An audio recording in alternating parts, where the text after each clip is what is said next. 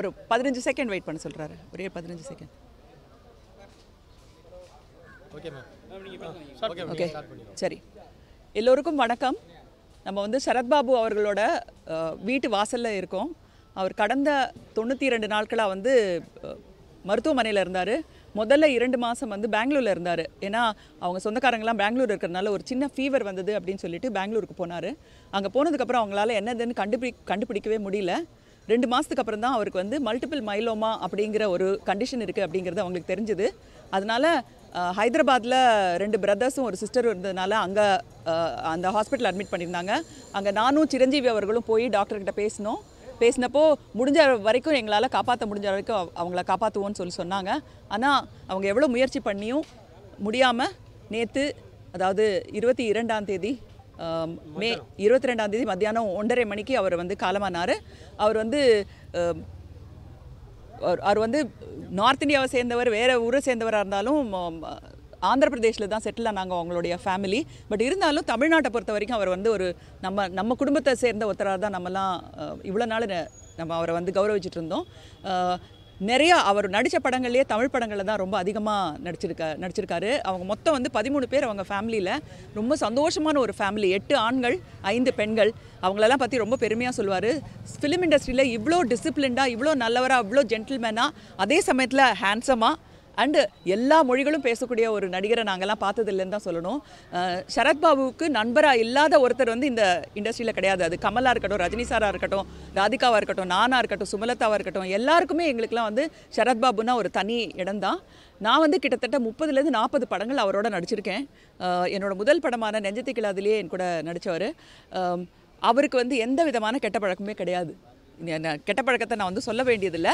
அதுக்கப்புறம் நல்ல எக்ஸசைஸ் பண்ணக்கூடுவார் எல்லாம். ஆனால் அப்படி இருந்தும் அவருக்கு அந்த மல்டிபிள் மைலோமாங்கிற ஒரு கண்டிஷன் இருந்ததுனால அது 4வது ஸ்டேஜில் தான் வந்து தெரிய வந்தது.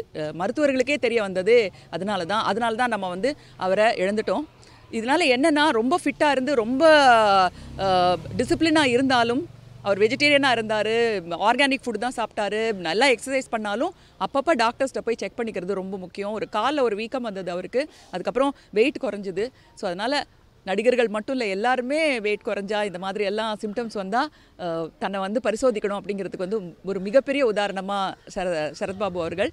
இது வந்து அவரோட medical condition. As a man அவரை பற்றி என்ன சொல்லணுன்னா, ரொம்ப ரொம்ப ஒரு ரொம்ப சந்தோஷமாக எல்லாரும் நாங்கள் ஒர்க் பண்ணோம். உன்னதமான ஒரு மனுஷன்.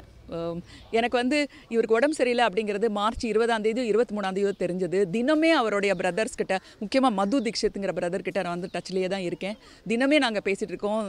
என்னோட ரிலேட்டிவ்ஸும் பெங்களூர் போய் பார்த்தாங்க, நாங்களும் போய் ஹைதராபாத்தில் போய் பார்த்தோம். ஃபிலிம் இண்டஸ்ட்ரியில் கமல் சரி, ரஜினி சரி, நீ என்ன செய்யணுமோ எல்லாம் நாங்கள் செய்கிறோம். சரத்குமாரும் சரி, எல்லாரும் சொன்னாங்க என்ன பண்ணணும்னு சொல்லுங்கள், நம்ம பண்ணுவோம் அப்படின்னு சொன்னார். ஏன்னா நம்மளுடைய சகோதரர் அவர் அப்படின்னு சொல்லிட்டு முடிஞ்ச வரைக்கும் எல்லாரும் அவருக்கு வந்து உதவி செய்கிறதுக்கு நாங்கள் ஹெல்ப் பண்ணோம். பட் ஃபேமிலி, இவ்வளோ நல்ல ஃபேமிலி இருக்கும்போது இன்னும் நாங்கள் வந்து ஒரு எக்ஸ்டெண்டட் ஃபேமிலி தான் அப்படின்னு சொல்லி நினச்சோம் நாங்கள்.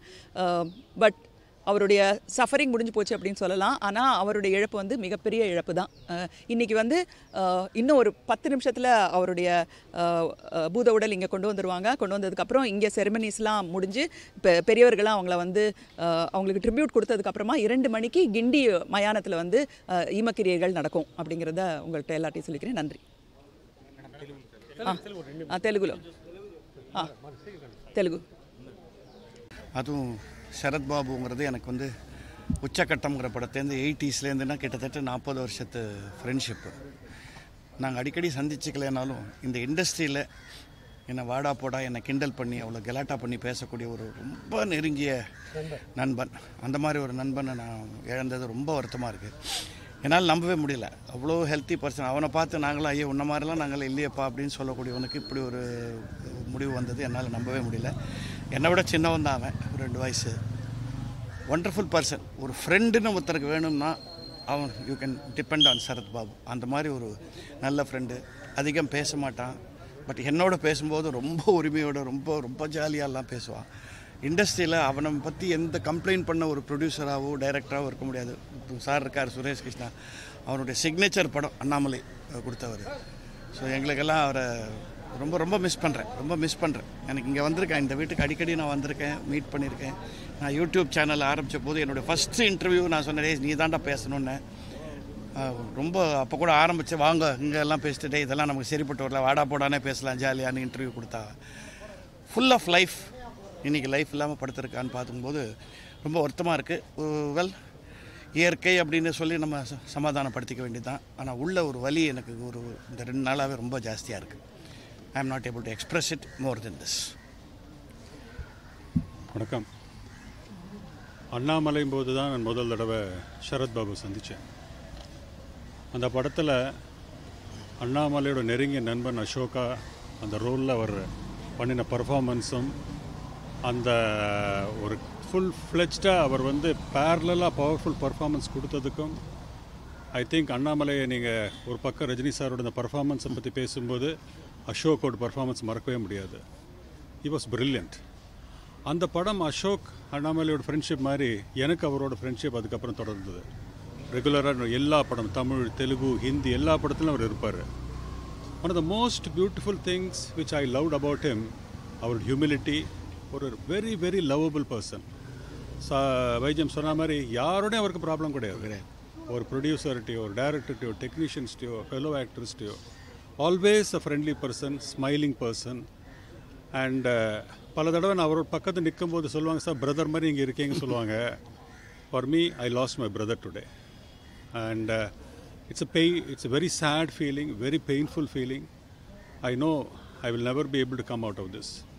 But yes, சார் சொன்ன மாதிரி நிறைய நெருங்கிய நண்பர்கள்லாம் one by one leaving us. ரொம்ப கஷ்டமாக இருக்குது. So it's very sad. Industry's big loss. For me, a personal loss. And I தெரியும் அவருக்கு எவ்வளோ ஃபேன்ஸ் இருக்காங்க. அவருக்குன்னு ஒரு பெரிய லைக்கிங்ஸ் உண்டு அவர் மேலே. We will all miss him. அவரை நீங்கள் நிறைய செகண்ட் ஹீரோவாக பார்த்துருக்கீங்க. பட் நான் நடித்த அவரோட படம், அவரோட ஹீரோ அந்த உச்சக்கட்டம். பல பேர் அந்த 80s படம் மிஸ் பண்ணியிருப்பீங்க. யாருமே ஸ்டார் காஸ்ட்டே இல்லாமல் 100 days ஓடின படம் அது. அதில் ஒரு வில்லனாக வருவார். அப்போ கூட என்னை கேட்டார், அப்போ அந்த படம் புக் பண்ண போது, மகேந்திரா என் மூஞ்சி பேபி ஃபேஸ் மாதிரி இருக்கு, என்னை மர்டராக ஒத்துப்பாங்களான்னு. அப்போ நான் சொன்னேன், ஒன்றை மாதிரி ஆளுங்க தான்டா டேஞ்சர் ஆளுங்கன்னு சிரிச்சான். இப்போது one of his best performances. யாராவது முடிஞ்சதுன்னா அது இப்போ அட்லீஸ்ட் எனக்கு வீட்டுக்கு போய் யூடியூப்பில் அதை பார்க்கணும் போல் இருக்குது. But a fine actor we have lost. May is ஆத்மா அட்டைன் சத்கதி. இவ்வளோதான் நான் சொல்ல முடியும்.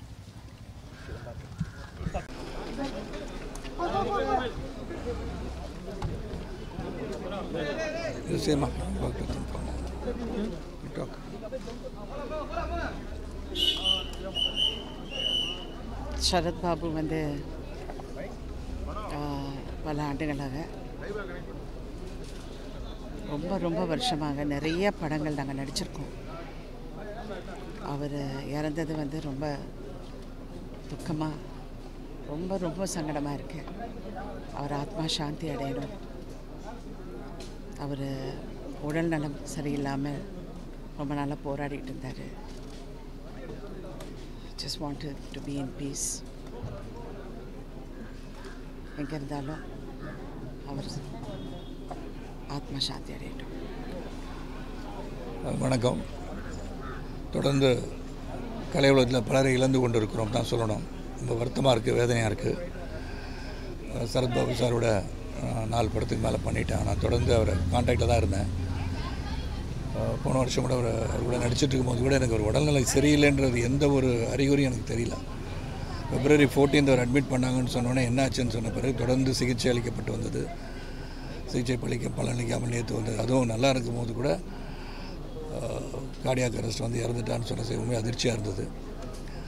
ஒரு நல்ல ஒரு மனிதரை, நல்ல ஒரு கலைஞர் இழந்துட்டோம் தான் சொல்லணும். நம்ம கூட பிறந்தவங்க எல்லாரையுமே அவர் எல்லாரையும் அவங்களுக்கு ஹெல்ப் பண்ணி அவங்க கூடலாம் இருந்து அவங்களுக்கு என்னெல்லாம் செய்யணும் அப்படிலாம் கேட்டு செய்யக்கூடிய அனைவருக்கும் அன்போடு இந்த குடும்பத்தில் எல்லாம் பேசும்போது அதான் சொல்கிறாங்க, ரொம்ப பாசமாக எல்லாம் கூட இருந்தார். சொல்லும்போது வேதனையாக தான் இருக்குது. தொடர்ந்து பலரை நாம் இழந்து கொண்டு இருக்கிறோம்போது இன்னும் வேதனையாக இருக்குது. Health is something. நம்ம எல்லாரும் ஆரோக்கியத்தை பத்திரமா பாதுகாக்கணும்னு நம்ம புரிஞ்சுக்கணும். ஏதாச்சும் ஒன்று வந்தால் கூட நம்மக்கிட்ட எல்லாம் இறைவனின் செயல். எனவே அவருடைய ஆன்மா சாந்தி அடைய இறைவனை வேண்டிக் கொள்ளும். குடும்பத்தாருக்கு என்னுடைய ஆழ்ந்த அனுதாபங்களை தெரிவித்துக் கொள்கின்றேன்.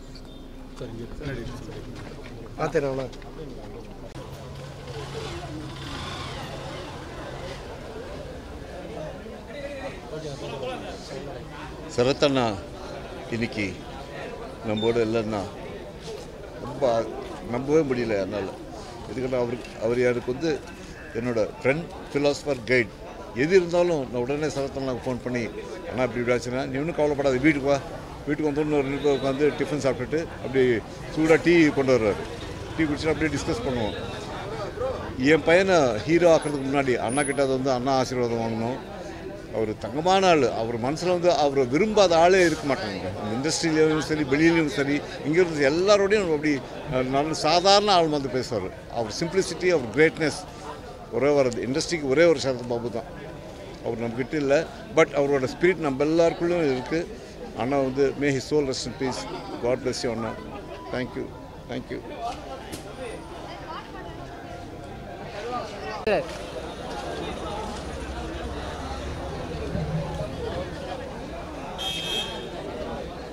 ரெடியா?